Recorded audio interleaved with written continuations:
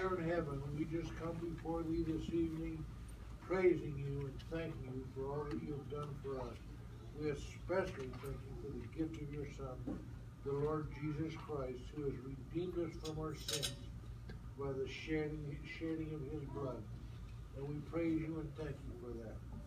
We pray tonight, Father, that thou would anoint Pastor Anderson with your spirit as he preaches your word. In these things we ask and pray and say, in the name of your precious and holy Son, Jesus Christ. Amen. Amen. Amen. Please turn your hymnals to Song 165, O Worship the King. Song 165, Song 165, O Worship the King.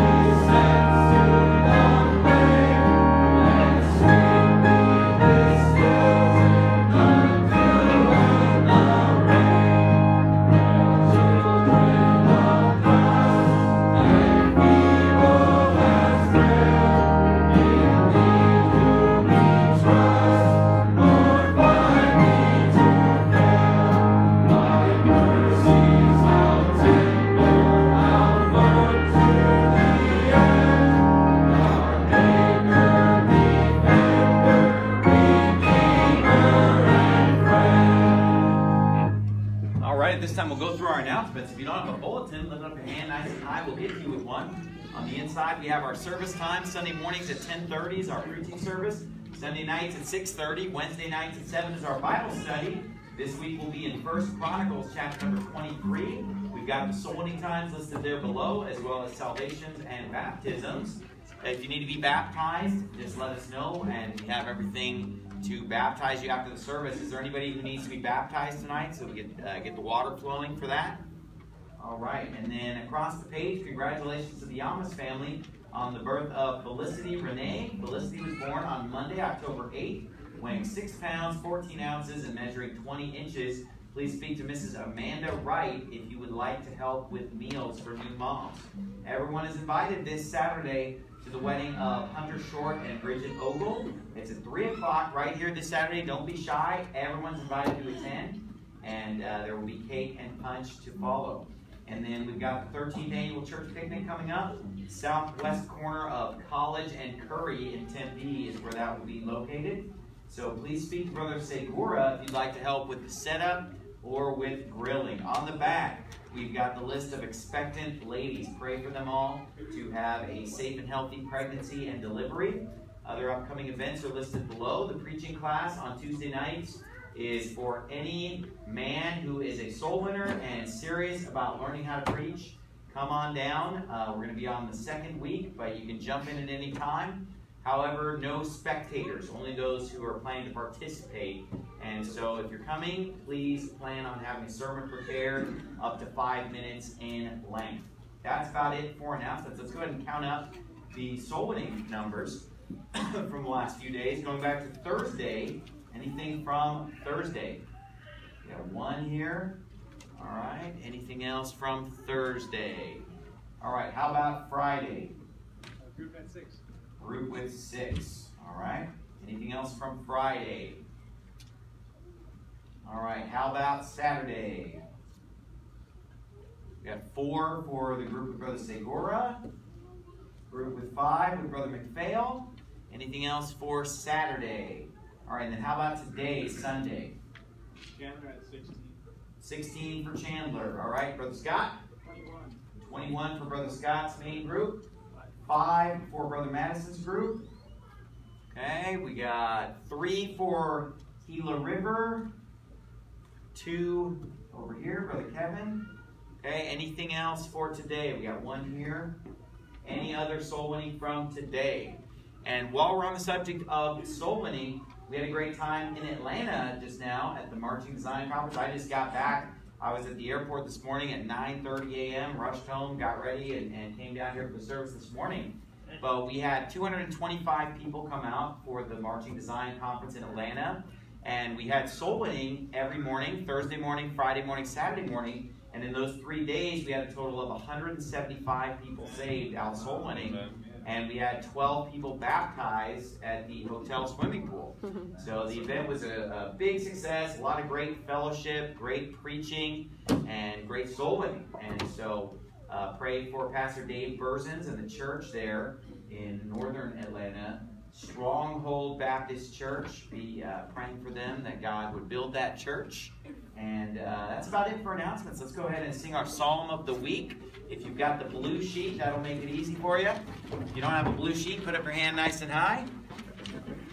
Psalm 67. Psalm 67. Let's sing it out on that first verse of Psalm 67.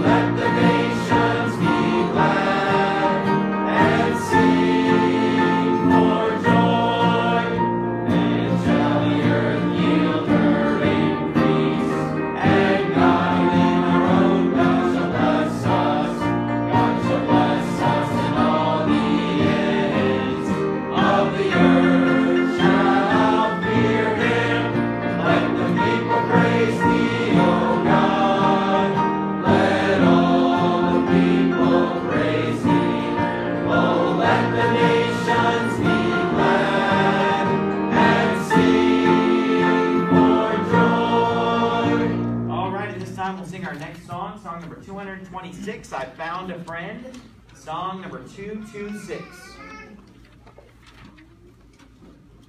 Song 226.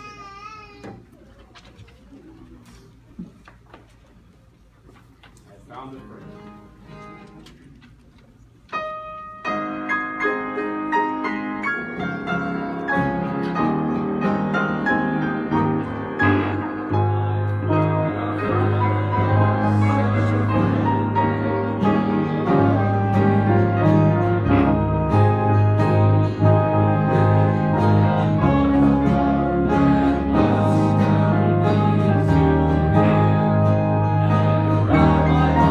Heart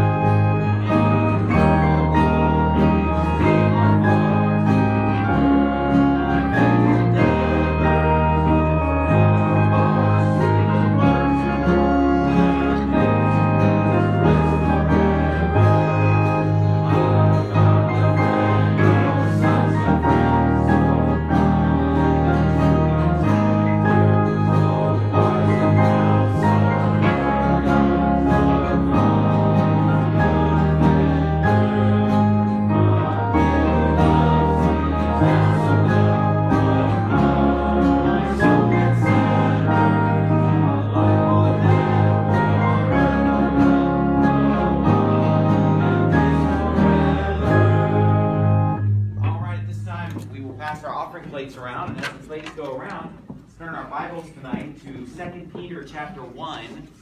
2 Peter chapter number 1.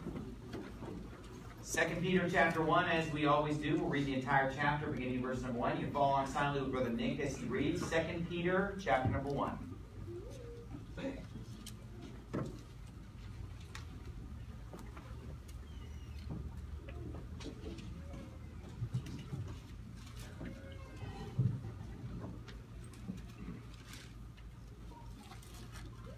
Second Epistle General of Peter, chapter 1. Simon Peter, a servant and an apostle of Jesus Christ, to them that have obtained like precious faith with us through the righteousness of God and our Savior Jesus Christ. Grace and peace be multiplied unto you through the knowledge of God and of Jesus our Lord, according as his divine power hath given unto us all things that pertain unto life and godliness, through the knowledge of him that hath called us to glory and virtue, whereby are given unto us exceeding great and precious promises, that by these ye might be partakers of the divine nature, having escaped the corruption that is in the world through lust. And beside this, giving all diligence, add to your faith virtue, and to virtue knowledge, and to knowledge temperance, and to temperance patience, and to patience godliness, and to godliness brotherly kindness, and to brotherly kindness charity. For if these things be in you, and abound, they make you that ye shall neither be barren nor unfruitful in the knowledge of our Lord Jesus Christ. But he that lacketh these things is blind, and cannot see afar off, and hath forgotten that he was purged from his old sins. Wherefore the rather, brethren, give diligence to make your calling and election sure. For if ye do these things, ye shall never fall. For so an entrance shall be ministered unto you abundantly into the everlasting kingdom of our Lord and Savior Jesus Christ.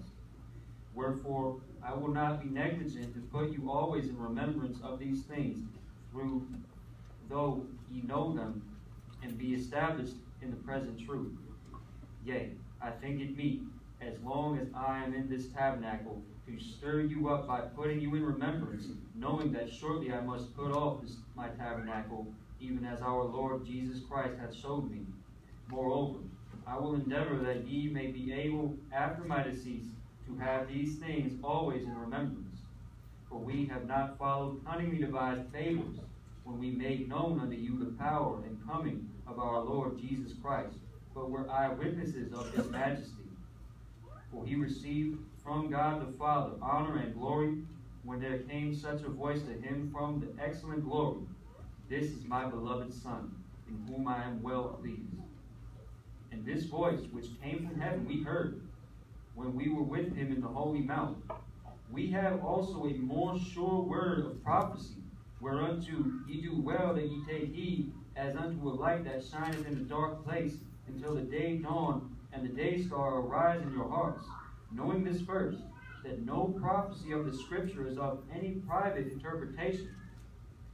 For the prophecy came not in old time by the will of man, but holy men of God spake as they were moved by the Holy Ghost. Brother Charles, will we pray for us? Dear Lord, we just thank you for this opportunity to assemble in your house, Lord, to hear your word. And we just ask that you bless the sermon tonight. Go past with your spirit, Lord. And we pray these things in the name of Jesus Christ. Amen. Amen. Amen. The title of my sermon tonight is All Scripture is Equally Inspired. All Scripture is equally inspired. You stay there in 2 Peter, but I'll read for you from 2 Timothy chapter 3. And that from a child thou hast known the holy Scriptures, which are able to make thee wise unto salvation through faith, which is in Christ Jesus. All Scripture is given by inspiration of God, and is profitable for doctrine, for reproof, for correction, for instruction in righteousness. Now the Bible tells us that all Scripture is given by inspiration of God.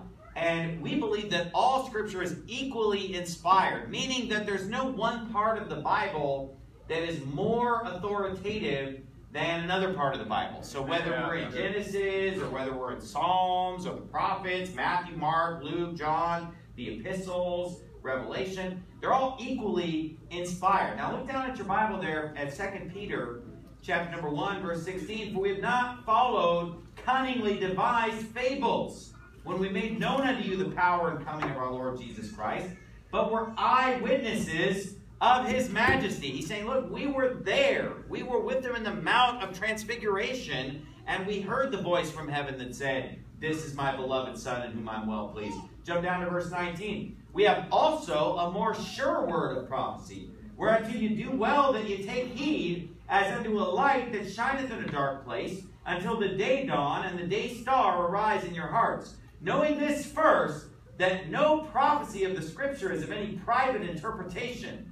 For the prophecy came not in old time by the will of man, but holy men of God spake as they were moved by the Holy Ghost. So when we say that the Scripture is inspired, we are saying that holy men of God spake as they were moved by the Holy Ghost, meaning that God actually spake through them. So it's actually God's word delivered to us by the apostles and prophets. And so because it is all spoken by God, because it is all divinely inspired, it is all equally authoritative.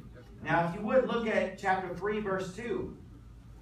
The Bible says, you're in 2 Peter there, look at chapter 3, verse 2, that you may be mindful of the words which were spoken before by the holy prophets, we talked about that in chapter 1, and of the commandment of us, the apostles of the Lord and Savior. So just as the prophets were divinely inspired, the apostles were also divinely inspired. So these are commandments by the apostles of the Lord and Savior. The Bible says in verse 15 of chapter 3, an account of the long suffering of our Lord is salvation, even as our beloved brother Paul, also according to the wisdom given unto him, hath written unto you, as also in all his epistles, speaking in them of these things, in which are some things hard to be understood, which they that are unlearned and unstable rest, watch this, as they do also the other scriptures unto their own destruction. So what Paul has written is scripture. And he's saying, look, people struggle with some of the hard things that Paul wrote, and they twist those things, they wrest those things, but that's what they do with the other scriptures also. So by saying that they do it to the other scriptures, he's saying that what Paul wrote is scripture. There are some things in the Epistle of Paul that are hard to be understood, but it is God's word, it is scripture that Paul wrote. Now there are people out there who will try to pick and choose which parts of the Bible are authoritative, or pick parts to discard, or say that one part is more authoritative than other. For example, when you talk to Roman Catholics, they will often only have the red letters of Jesus as their authority. I've talked to many Roman Catholics where I would open the Bible and show them something out of the book of Romans, and they said, well, that's just what Paul wrote. I don't care what Paul said. I want to know what Jesus said. And they somehow think that what Paul wrote is not divinely inspired, but that they have to go straight to what came out of the mouth of Jesus. But let me tell you something. Every word that Paul wrote is out of the mouth of Jesus. Yeah. Everything that Moses wrote is out of the mouth of Jesus. Yeah. Everything that David wrote in the book of Psalms is divinely inspired. It's all God's word. And so it doesn't make any sense to say, well, if it's not in the red letters, I'm not going to believe it. Now, you can easily prove salvation by grace through faith using the red letters only. Amen? Amen. You can prove a lot of great things using the red letters only. But the book of Romans is every bit as much scripture as what Jesus said in the Gospels. And so the Bible calls it scripture, whether it's the prophets, whether it's the apostles, whether it's Jesus, whether it's Paul. It is inspired by God. It is all equally authoritative.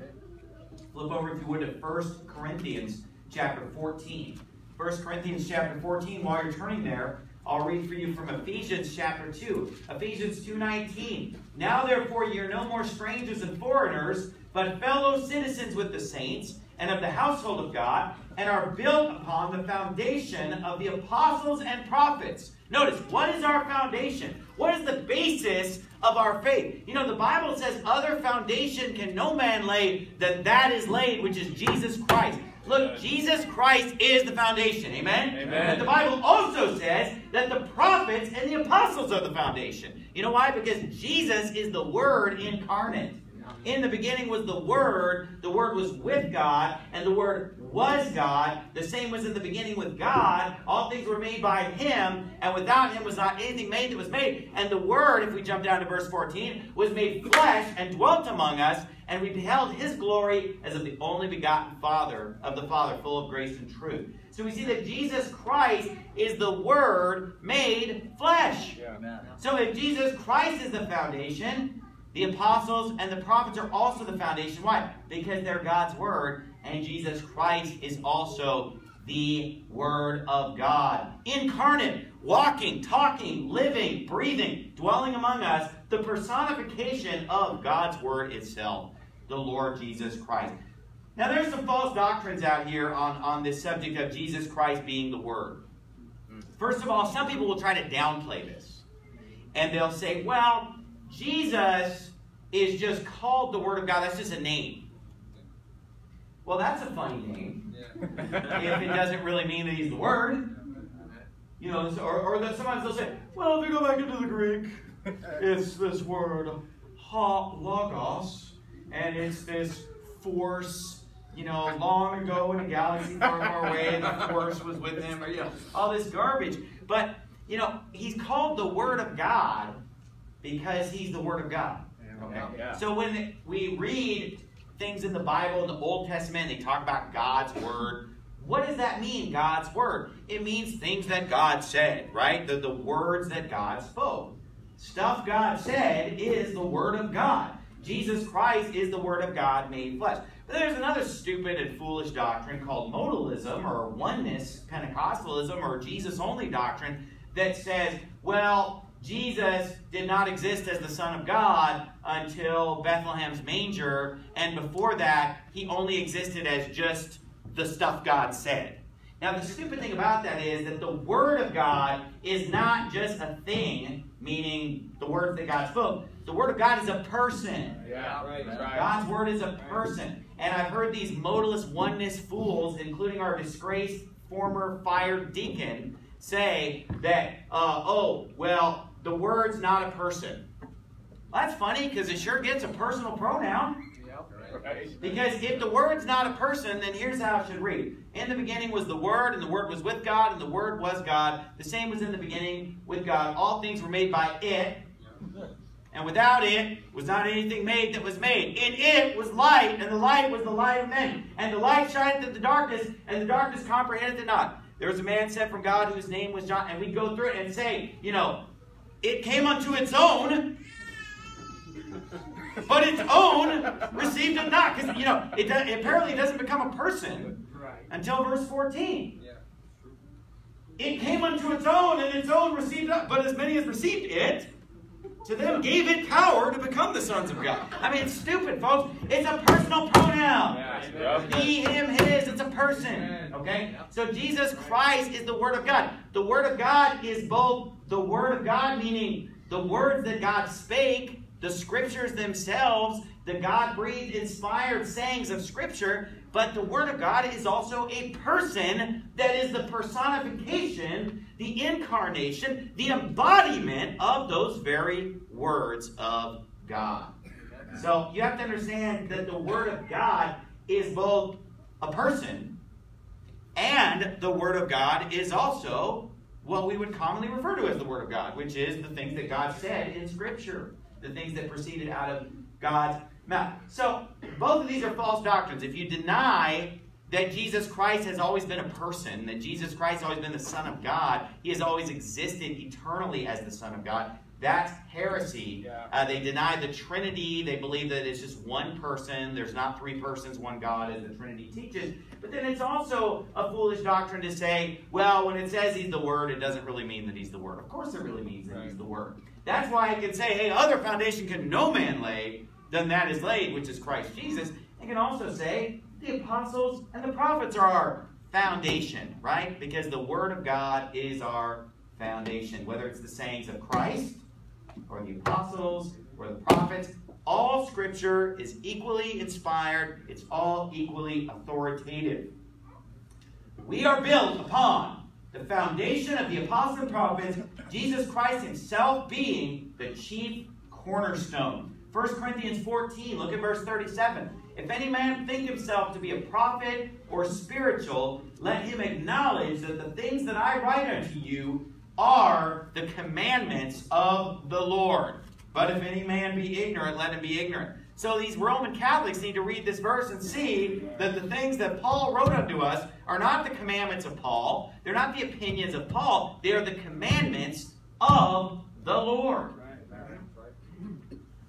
There's no hierarchy of Scripture where certain Scriptures are more authoritative than others. Now, in other false religions, there is a hierarchy among their Scriptures. We talked about how the Roman Catholics put Christ's words up at the top, and then below that, they'll put the epistles, and then, of course, they have all their church fathers, and they've got their philosophers, Augustine and Thomas Aquinas, and they'll often make the things that those men have said an authority unto them. So they have this hierarchy of Scriptures and things that they believe in, and they don't treat all Scripture as inspired by God. But there are other false religions that do the same thing. That's how Islam is. You know, they've got the Quran, but then they've got these other holy writings that they do below that. And if you look at the way the Jews deal with the Bible, they have a hierarchy of Scripture. They don't look at the Old Testament and believe the whole thing as God's Word. I mean, when we look at the Old Testament, we look at those 39 books, and we believe all of it's God's Word. Amen? Amen? That's not what the Jews believe. Go back, if you would, to 2 Chronicles chapter 36. 2 Chronicles chapter 36. Now, of course, we know that the Jews don't believe any of the Old Testament. Right. Because in their hierarchy, the thing that they put at the top are the 5 books of Moses. That's their top Scripture according to what they say. They say that the Torah, or the first 5 books of Moses, are their top, most important, most authoritative Scripture. But what did Jesus say?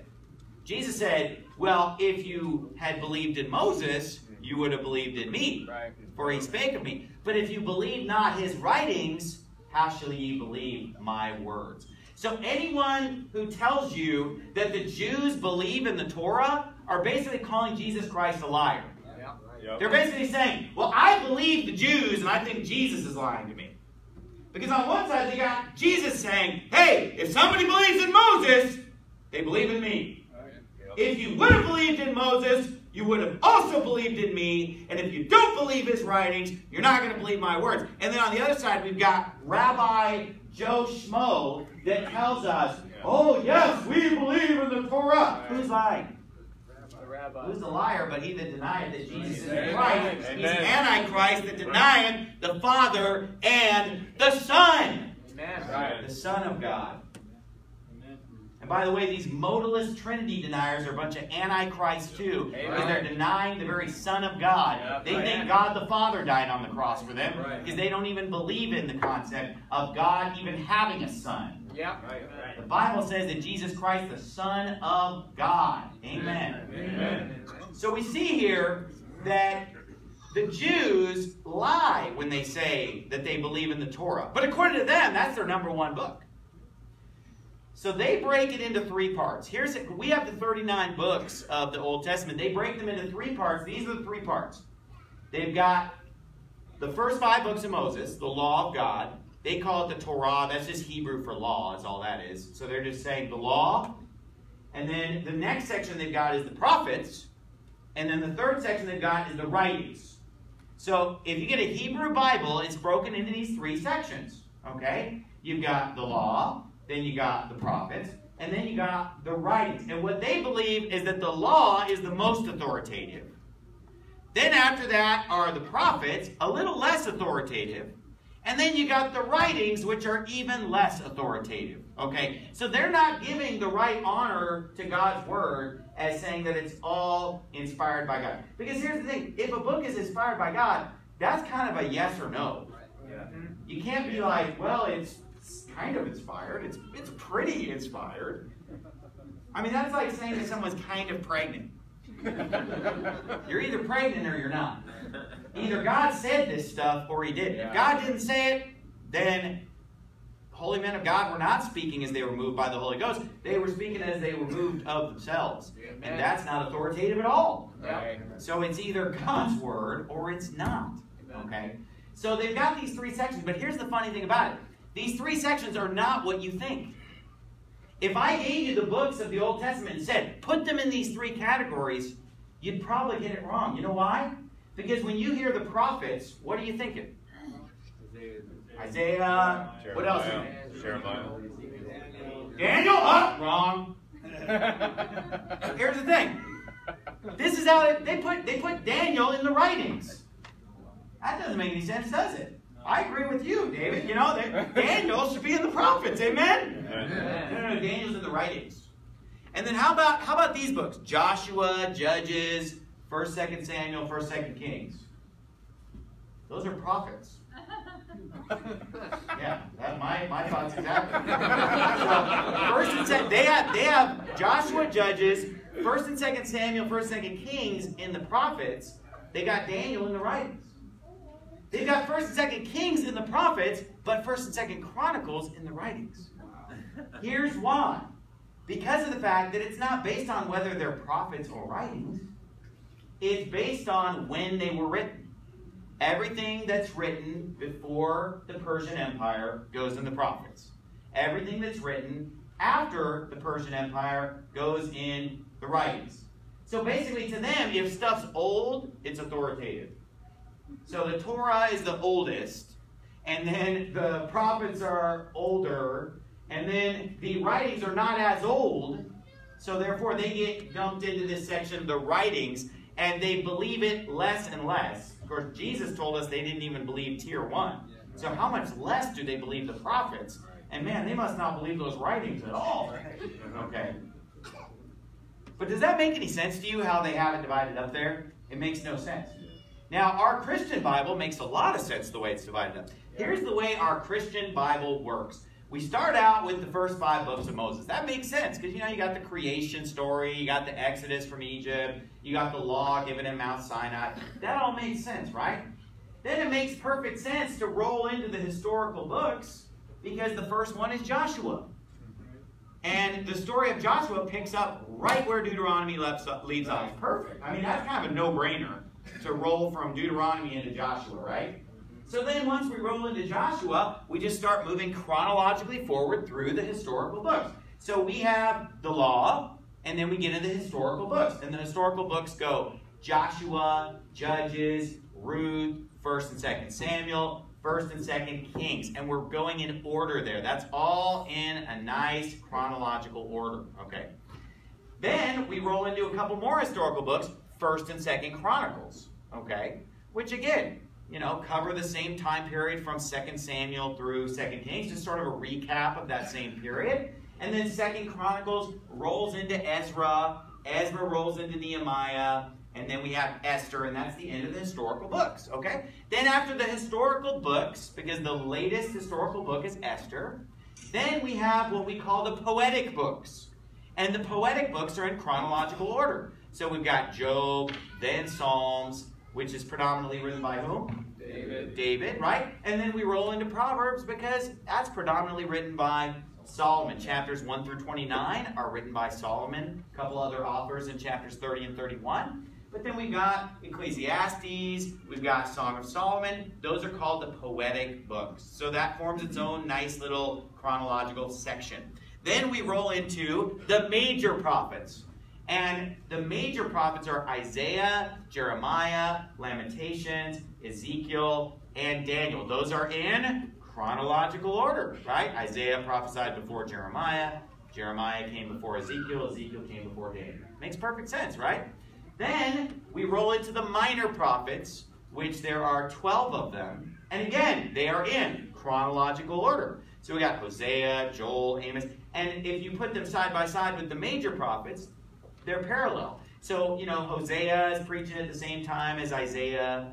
Amos is preaching at the same time as Isaiah, and so forth. So it's a nice order, and it ends with Malachi, the latest of the prophets. So when you start getting toward the end of the minor prophets, those books line up with the end of the historical books. You know, so things that are going on in Ezra and Nehemiah have to do with things also that you read about in Zechariah and Haggai, and then the final book is Malachi. So it's a very logical order. Everything's chronological, but it's broken into sections. Law, historical books, poetic books, major prophets, minor prophets.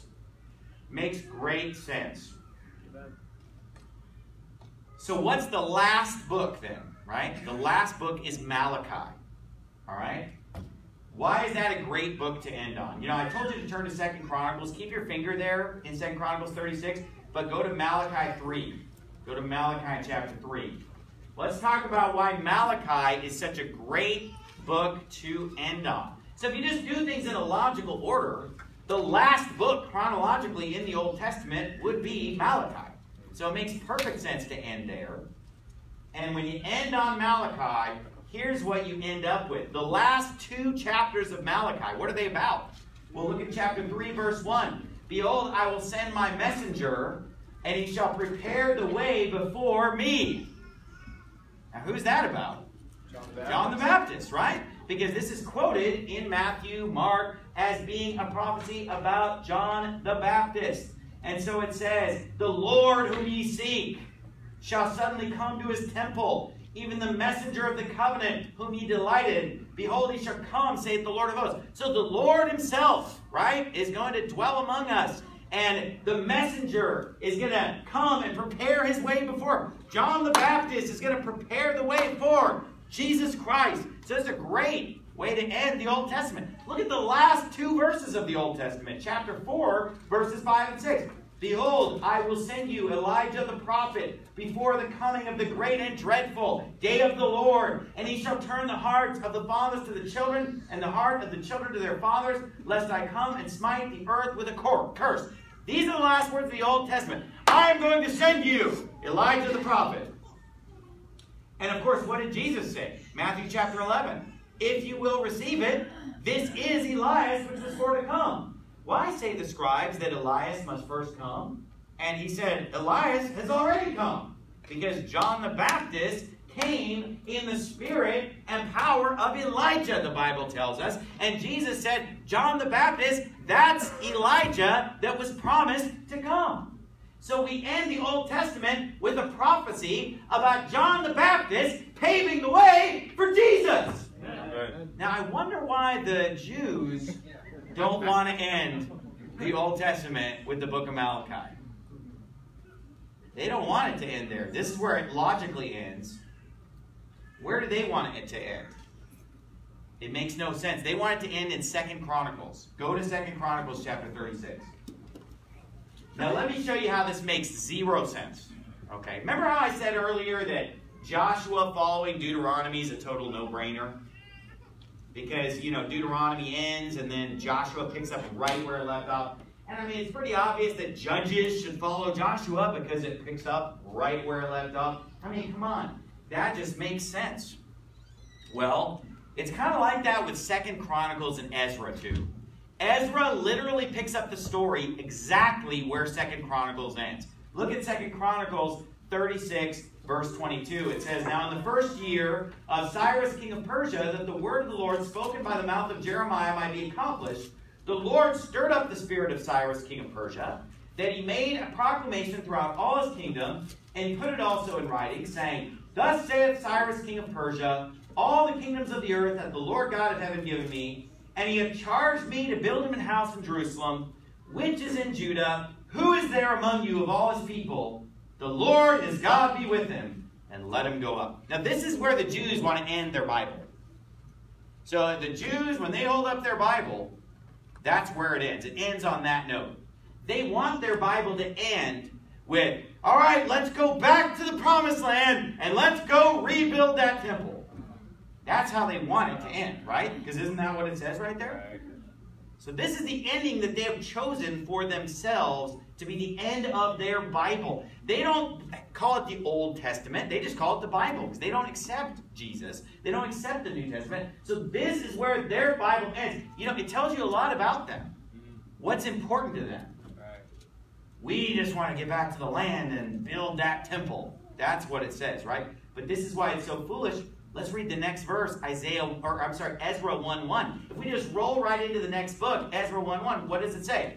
Now in the first year of Cyrus king of Persia, compare this to chapter 36, verse 22 of 2 Chronicles. Now in the first year of Cyrus king of Persia, that the word of the Lord by the mouth of Jeremiah might be fulfilled, the Lord stirred up the spirit of Cyrus king of Persia. Look, verses 1, 2, and 3 of Ezra chapter 1 are identical virtually to the end of 2 Chronicles 36. So if you ever just had a no-brainer of what order to put the books in, you'd go from 2 Chronicles, you'd roll into Ezra. It's the biggest no-brainer ever since Joshua following Deuteronomy. Does everybody see that?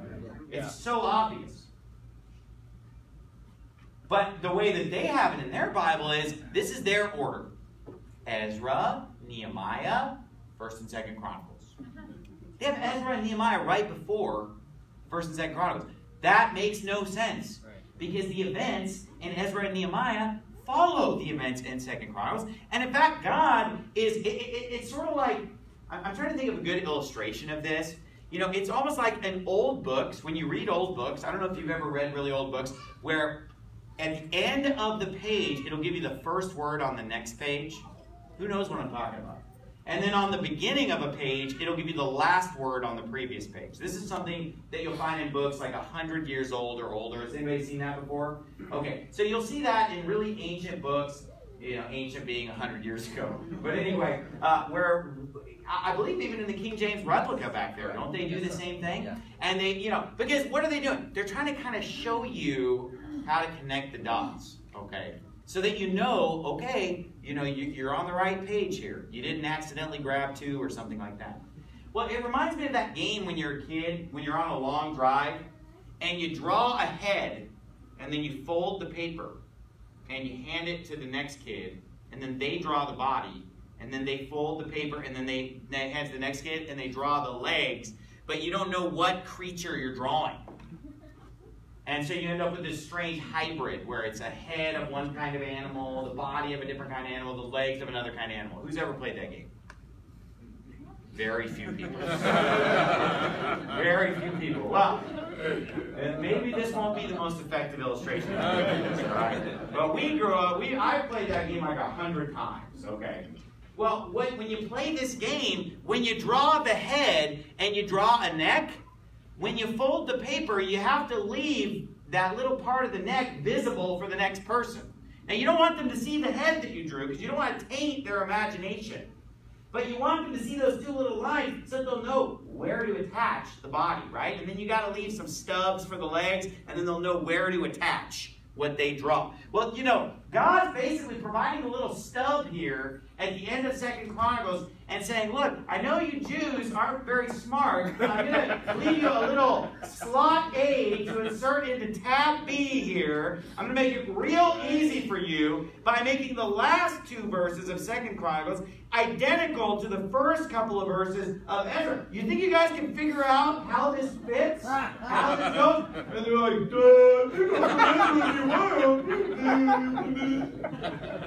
doesn't make any sense. But you know what? I bet if you tried to play that game with a blind person, that game that I described with drawing, it might not work too well with a blind person. I've never tried playing it with a blind person. But it probably would be tough. But here's the thing about that. The Bible says the Jews are blind when they read the Old Testament. 2 Corinthians chapter 3 tells us that. So give them a break, folks. We shouldn't make fun of them because they're handicapped, all right? So let's give them a break. I apologize. Now, why don't they want to put it in the order that any reasonable person would put it in? Any reasonable person would say 2 Chronicles, then Ezra, then Nehemiah, Deuteronomy, then Joshua. You know, it's just like, it's obvious, right? Is anybody not seeing this? You know, I'll help you out for the service if you're having trouble with this. I'm willing to comfort the feeble-minded. Here's why they don't want to do it. Let's look at the end of Ezra. Because, you know, let's look at the other candidates. Because their Bible has to end somewhere. They certainly don't want it to end in Malachi. Right? If they end in Malachi, then they're going to look pretty stupid for not believing in John the Baptist and Jesus Christ, right? So we got to find another place for them to end their Bible. Can we help these people out? Let's find them another place to end their Bible. So let's say they wanted to just end it on Ezra. Come on, stick Ezra where you know it belongs, right after 2 Chronicles. Here's why they don't want it to end there. Because Ezra chapters 9 and 10 would be how their Bible would end. And you know what it's all about? It's all about how the Jews were marrying heathen wives and bringing in apostasy and then divorcing all their heathen wives. You know, I guess they don't want to end on that note of marrying a bunch of heathens and then divorcing all their heathen wives. And how all their kids are mixed between the house of Israel and the foreigners, and how they speak half in the Jews' language and half in the language of the peoples around them. I guess that's just not a cool book to end on. Okay, well let's cut them some slack, because you know they can end on Nehemiah, right? So let's go to Nehemiah 13. We're trying to find a good stopping place for these people. Okay, so Nehemiah, maybe they can end in Nehemiah 13. Well, you know why they don't want to end in Nehemiah 13? Because Nehemiah 13 is all about how Nehemiah gets back to Jerusalem and he finds all the Jews doing all the wrong things. They're all united with God's enemies. They're marrying strange wives. It's pretty much almost the same ending as Ezra 9 and 10. Nehemiah 13 is a really similar thing. You know why? Because history repeats itself. And in Nehemiah chapter 13, Nehemiah is so mad. He's ripping people's hair out. He's chasing people. I mean, he loses it. I mean, he's running after people, ripping their hair out, cursing them, and, just cleaning house. He goes and finds how they put the enemy of the Lord and giving him a chamber in God's house. He just empties all the stuff out into the street. You know, you picture him just throwing stuff out the window, throwing stuff out the door. Get this guy's stuff out of here. You know, I mean, he's cracking some heads of some rebellious, disobedient, ungodly Jews.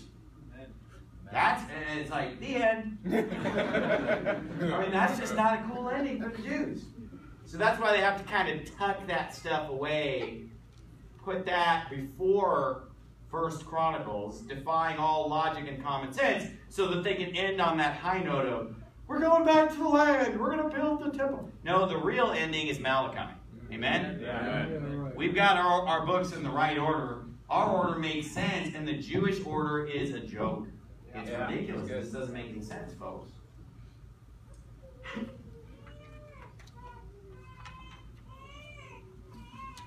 Now, if you would turn to Colossians chapter 1. Colossians chapter number 1. So we've talked about some errors that people make when they don't understand the subject of the sermon tonight, which is that all Scripture is equally inspired. Amen? Amen.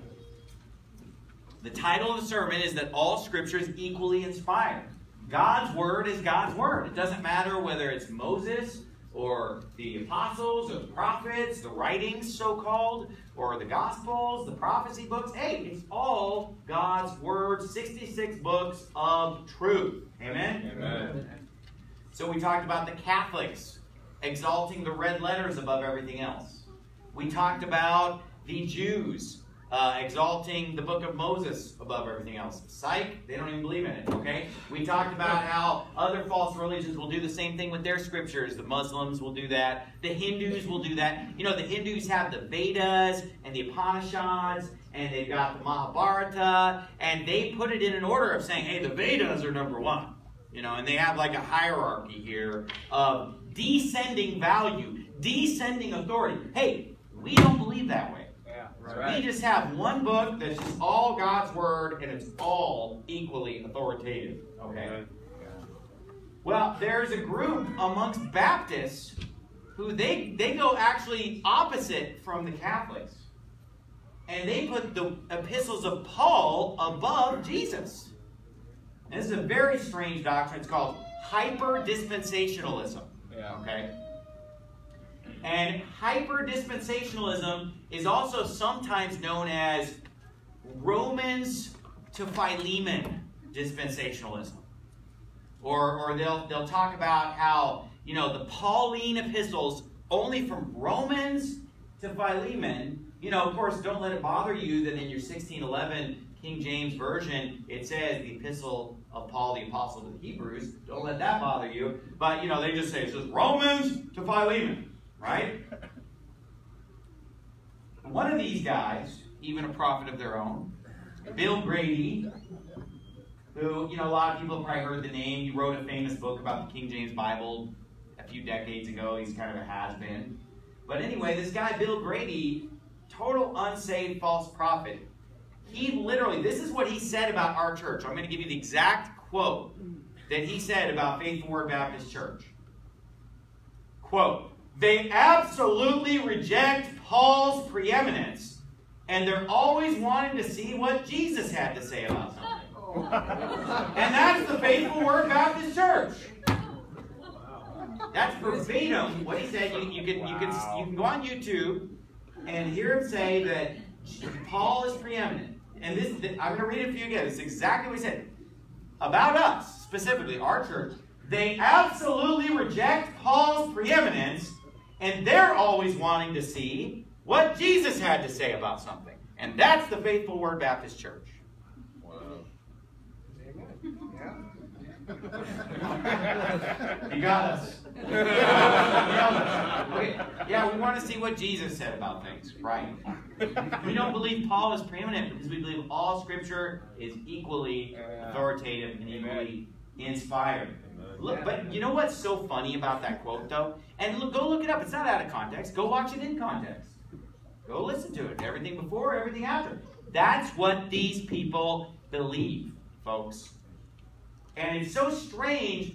Look, people use certain words for a reason. Yeah. Have you ever noticed that people in the military will use a lot of military terminology? Or people who like fishing will use fishing terminology? You know, the words that come out of people's mouth tell us about who they are. It tells about their background. You know, criminologists and investigators will use this when they get an anonymous threat or they get a ransom note or something. They'll read that note and say, okay, this guy's in his 30s. This guy's from this part of the country. Here's his background. Here's what he's done for a living. Here's what he studied. Why? Because his words betray him, right? They can tell what he's like. You know, if people analyzed my speech, they would realize my age. They would realize that I'm an exennial. You know, I'm halfway between Generation X and Millennial, born in 1981. So I have the terminology of that generation. And you know what's funny? I'll get around people sometimes, and I find myself relating to those people on a lot of things.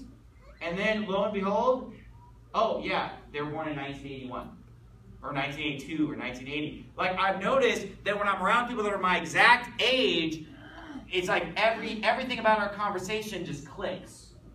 Or I'll just really be clicking with someone, and then I realize they're from California. I'm from California. Or they had a similar background to me. Oh, you grew up in Christian school? I grew up in Christian school too. And you'll kind of hit it off with people and realize, wow, we have a lot in common. And everything I say, they get it. You know, I make a joke, they get the joke. Other people are kind of like, oh, you know, people in their 20s, people in their 40s, and they might not get it. But we talk in a certain way. It reveals what we've read. It reveals what our background is. It reveals the culture that we grew up in. Right? The words that we say matter. Listen to the Bill Grady quote one more time. Sorry to belabor this point. They absolutely reject Paul's preeminence. That's an interesting word to use, preeminence, isn't it? Preeminence? Preeminence. Okay, the word preeminence. How many times is it used in the Bible? 3 times. So it's not used much in the Bible. Now there's this guy, Diotrephes. He always loved to have the preeminence, right? But look what the Bible says in Colossians 1:18, and then tell me if it's pretty weird that Bill Grady chose that term. Now, who was it that wrote Colossians again? Oh yeah, the Apostle Paul. Colossians chapter 1, verse 18. And he is the head of the body, the church, who is the beginning, the firstborn from the dead, that in all things he might have the preeminence. Amen. For it pleased the Father that in him should all fullness dwell. Look, Paul said that Jesus Christ should have the preeminence in all things. Yeah. So that's why Faithful Word Baptist Church rejects this stupid doctrine of Paul's preeminence. Because it's not in the Bible. Amen. Amen. Jesus is preeminent. Yeah. Now that doesn't mean that the red letters are more authoritative than Paul's epistles, because we believe that they are equally authoritative. But when you read Paul's letters that are equally authoritative with what Christ said, guess what Paul is saying? He's glorifying Jesus. He's playing down himself. Yeah. He's saying, you know what? I'm the least of the apostles. I'm the chiefest of sinners. I'm not worthy to be called an apostle. He's not saying, I'm preeminent. Shut up and listen to me. Quit asking what Jesus said about stuff. Listen to me. Is that what Paul's saying? No. It's crazy. These Ruckmanite, Bill Grady types are literally crazy. Yeah. They believe that there are aliens on other planets. And I'm not even going to go into it. It's so weird. Some of it would even make Joseph Smith blush. I'm sure Brigham Young would be fine with it, but even Joseph Smith might blush at some of what they believe. But let me just touch on one last point, because we're talking about reasons why we need this sermon. Why do we even need to talk about this? Why do we even need a sermon like this? Well, because there are religions out there that have a hierarchy of Scripture. We want to make sure that we know that we're not one of them. Right? We're not like the Jews. We're not like the Catholics in that sense. But even as Baptists, we're not these hyper-dispensationalists. We're not even a hypo-dispensationalist. We're not any kind of dispensationalist. We're not even a quasi-dispensationalist. Amen. We're not even a pseudo-dispensationalist. Whatever prefix you want to put in front of it, we're not. Amen. We don't believe in dispensationalism. Yeah. But these hyper-dispensationalists, they're saying, oh, put Paul's Scripture as more authoritative. Wrong. The book of John, the book of Matthew, it's equally authoritative. Okay? But there's another problem that I've seen over the last decade, and that is even Baptists, even evangelical Christians, thinking that the book of Psalms is not authoritative. Now, this is also a very strange doctrine. It can be easily debunked. Go, if you would, to Acts chapter 1. Acts chapter number 1. And the Bible says in Acts chapter number 1, and while you're turning there, I'll read for you another verse. You turn to Acts 1. And in Acts 28 it says, and when they agreed not among themselves, they departed after that Paul had spoken one word. Well spake the Holy Ghost by Isaiah the prophet unto our fathers. Now let that saying sink down in your ears. The Holy Ghost spake by Isaiah the prophet unto our fathers. So when Isaiah preached, who was it that was actually speaking? The Holy Ghost spake by Isaiah the prophet, it says in Acts chapter 28. Now look down at your Bible in Acts chapter 1 there. In verse 15 it says, in those days Peter stood up in the midst of the disciples and said, the number of names together were about 120. Men and brethren, this scripture must needs have been fulfilled, which the Holy Ghost by the mouth of David spake before concerning Judas, which was guide to them that took Jesus.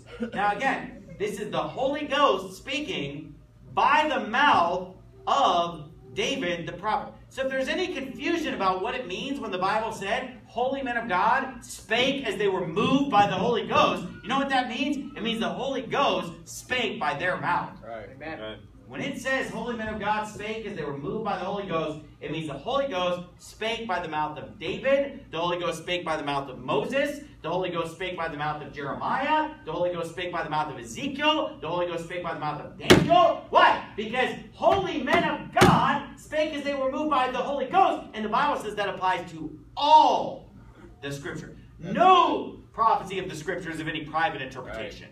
Amen. But holy men of God spake as they were moved by the Holy Ghost in every case. In every case. It doesn't matter whether it's Micah or Joel or Amos. Look, all the Scripture is given by inspiration of God. And holy men spake as they were moved by the Holy Ghost. Now, let's jump down and get the quote, because he said David was used by the Holy Ghost to give this Scripture in verse 16, right? The Holy Ghost spake by the mouth of David. Jump down to verse 20. Let's get the quote from David. For it is written in the book of Psalms, let his habitation be desolate, and let no man dwell therein, and his bishopric let another take. Keep your finger in Acts and go back to Psalm 109. Go back to Psalm 109 with your finger in Acts. Let's find this quote in the book of Psalms. Now you say, Pastor Anderson, why would anyone discount the book of Psalms? That's a great question. Because I find that Psalms is one of the most quoted books in the New Testament. Amen. You know, the most quoted books in the New Testament are Deuteronomy and Psalms and Isaiah. Those are the books that keep getting quoted over and over again. Of course, Scripture quotes most of the Old Testament books in the New Testament. But those are the three that just keep coming up. Deuteronomy, Isaiah, and Psalms just get hammered, and really especially Psalms. I mean, Psalms is a key source of doctrine for the Apostle Paul. I mean, he's constantly referring to it and getting doctrine from it. The apostles are constantly getting their doctrine from the book of Psalms because they realize that it's God's word. But now we have Bible teachers telling us, oh, this is just kind of a little glimpse into David's prayer life, and sometimes he screws it up, sometimes he gets it right, sometimes it's wrong, and we decide whether it's right or wrong because we're God. I mean, that's basically what a lot of these teachers are saying. That's what Ray Comfort said. Ray Comfort said, oh, these prayers where David is cursing people, that's just David talking. That's just David. You know, David's having a bad day or something, I guess. And he said, oh, that's just David. Look, I've had literally scores of people tell me when I preached out of Psalms, when I preached some of the rough stuff in Psalms, because Psalms is not all the Lord is my shepherd, I shall not want. Psalms has got some rough things in it. And when I've preached the rougher portions of Psalms, I've been told, hey, you know, that's not what God wants us to believe, or that's not what God said. That's not what God does. You know, that's just David. You know, it's the same Catholic mentality of, well, that's just Paul.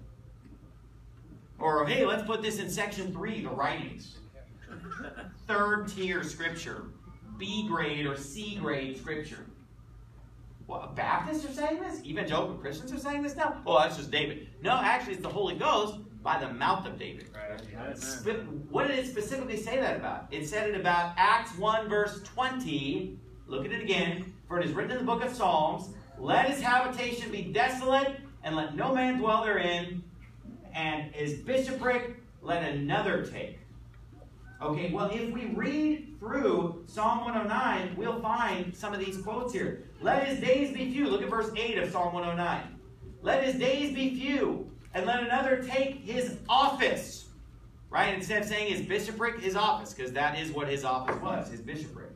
Let another take his office. Let his children be fatherless, and his wife a widow. Let his children be continually vagabonds and beg. Let them seek their bread also out of their desolate places. Let the extortioner catch all that he hath, and let the strangers spoil his labor. Look, this isn't exactly a blessing.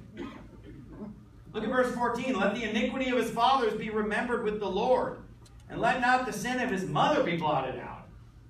Yo, mama. I mean, look, he is sitting there and cursing these people up one side and down the other, and the apostles are saying, well, this is what the Holy Ghost said by the mouth of David. And they applied it to Judas. And they said this applies to Judas. Let his days be few. Let another take his office. You know, there was a bumper sticker that was going around for a while. It said, pray for Obama, Psalm 109, verse 9.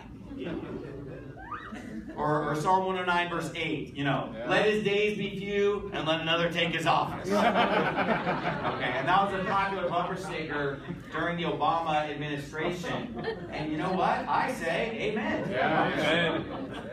And you know what? I don't just say amen. I prayed that prayer. And you know what's so funny is that, you know, everybody thought I was crazy when I preached that. And, oh, I can't believe that you would apply Psalm 109 to Obama, or that you would apply Psalm 58 to Obama, or that you would apply Psalm 55 to Obama. You know, how dare you use all this scripture and make it relevant to the day that we live in. I was crazy when I preached that stuff. You know what's funny? My sweet elderly grandma, who just passed away recently, before I even preached that sermon, without ever hearing that sermon, talked to my dad on the phone, and here's what she said about Obama, quote, I'm praying for something to happen to that idiot. Now, she was in her late 80s at the time, okay, and she didn't hear my sermon, because after I preached my sermon, my dad heard the sermon. He said, oh, that reminds me of something that my mom said to me on the phone a few months ago. You know, we were talking about Obama, and she said, well, I'm praying for something to happen to that idiot. Well, you know what David's praying in Psalm 109? For something to happen to that idiot. And that something isn't good. It could even be brain cancer or something like that. But anyway, I got to hurry. I want to show you something else. Look at Romans chapter 11. Romans chapter 11 in the New Testament. Romans chapter number 11 in the New Testament. And then we're going to look up this scripture back in Psalm 69. So if you want to get a finger in Psalm 69 and Romans 11, this will be the last thing tonight. Romans 11, what's the sermon about? All scripture is equally authoritative. All scripture is equally inspired by God. It doesn't matter whether we're reading Psalms. And you know, I love the fact, I absolutely love the fact that New Testaments often come with Psalms in there. Yep. Right? I mean, this is a great, you know, why not? If you're going to pick one book from the Old Testament to sort of tag on, boy, Psalms is a winner. Right. Because it covers such a breadth of subject matter. It has such a variety. And plus, the Bible even commands us in the New Testament to sing psalms and hymns and spiritual songs. So it's great the way they put in the book of Psalms at the back of New Testaments. But look in Romans chapter number 11. In Romans chapter number 11, the Bible is talking about how Israel is blinded and doesn't understand the Scripture. Israel has not obtained that which he seeketh for. Verse 7, what then? Israel hath not obtained that which he seeketh for, but the election hath obtained it, and the rest were blinded. According as it is written, God hath given them the spirit of slumber, eyes that they should not see, and ears that they should not hear unto this day. And David saith, now look, is he saying, well, you know, this is what David says, I don't approve of it. No, he's quoting this as authority. Right. He's saying, look, here's what David says, buddy. Why? Because it's the Holy Ghost speaking by the mouth of David. And that's right. And he says, David saith, let their table be made a snare and a trap and a stumbling block and a recompense unto them. Let their eyes be darkened that they may not see, and bow down their back alway. Let's find that quote in Psalm 69. Flip back to Psalm 69. What I'm demonstrating to you is that some of the imprecatory psalms is the fancy theological word for these psalms that are cursing someone, because to imprecate means to curse. Imprecation means curse. So these cursing psalms or imprecatory psalms, or let his days be few and another take his office kind of psalms, these psalms are often the most quoted in the New Testament. They're actually being quoted quite a bit. There are 19 of these psalms, and out of 150, 19 of them are these curses that David is praying on the wicked. They're quoted in the New Testament, but yet people say, oh, well, those are obsolete now because we're in the New Testament. Well, that's funny. They don't seem obsolete when Paul's using them in Romans. Yeah. Even if you're a hyper-dispensationalist, you believe in Romans. Who are you to decide that they're obsolete? That doesn't even make sense. Why are we supposed to be singing them if they're obsolete? Right. Even in the New Testament. And who are you to say that the Holy Ghost didn't speak these words when the Bible says that he did? Yeah. Okay, but look at this quote. If we look up the quote, in Psalm 69, verse 21 says, they gave me also gall for my meat, and in my thirst they gave me vinegar to drink. Who's that? Jesus, right? He was given vinegar to drink. Let their table become a snare. What? That's what it said in Romans. So why was that curse in Romans 11 given? Because the Jews rejected Jesus. They gave him vinegar to drink. They hated him. They said, his blood be on us and on our children. So because of that, let their table be made a snare. That's what the Bible's saying here, right? As a result, he says, let their table become a snare before them. And that which should have been for their welfare, let it become a trap. Let their eyes be darkened that they see not, and make their loins continually to shake. That's where the Romans 11 quote ends. But let's continue. Pour out thine indignation upon them, and let thy wrathful anger take hold of them. Let their habitation be desolate. Remember, that's the part that was quoted in Acts 1 as being out of the mouth of David by the Holy Ghost. Because the quote in Acts 1 was a hybrid of Psalm 69, what we're looking at right now, and Psalm 109, what we looked at earlier. This is where we get the first half of the quote, let his habitation be desolate, and then another take his office is from Psalm 109. Let their habitation be desolate, and let none dwell in their tents, for they persecute him whom thou hast smitten, and they talk to the grief of those whom thou hast wounded. Add iniquity unto their iniquity, and let them not come into thy righteousness. Let them be blotted out of the book of the living, and not be written with the righteous. But I am poor and sorrowful. Let thy salvation, O God, set me up on high. I will praise the name of God with a song, and will magnify him with thanksgiving. This also shall please the Lord better than an ox or bullock that hath horns and hoofs. The humble shall see this and be glad, and your heart shall live that seek God. And so we go on here and we read these things and we see that even parts of Scripture that make people uncomfortable because they're too negative or they are cursing wicked people and they want to only hear sweetness and light, guess what? Those parts of Scripture are just as authoritative. The New Testament epistles of Paul quote them with authority. Jesus quotes them with authority because all Scripture is given by inspiration of God. All Scripture is profitable for doctrine, and it's all equal. Yeah. So if something comes from Genesis, it's just as true as if it came from Revelation, and vice versa. There's not one of these 66 books that is on the B list. Amen. Yeah. Everything's on the A list. As far as that word of prayer. Father, we thank you so much for your word, Lord. Thank you for giving us so much of it. 1,189 chapters of pure greatness. 1,189 chapters of absolute truth. 31,000 plus verses. Every single one of them we can hang our hat on. And we thank you so much, Lord, for giving us the Word of God in our own tongue wherein we were born. We can read it in our English language and understand the wonderful words that you've given us, Lord. Please help us never to despise or disdain any part of the Bible, and help us never to fall into these lies that downplay Psalms or downplay the epistles or even the weirdos that would even downplay the words of Jesus himself. And it's in Jesus' name we pray, amen. Amen. Amen.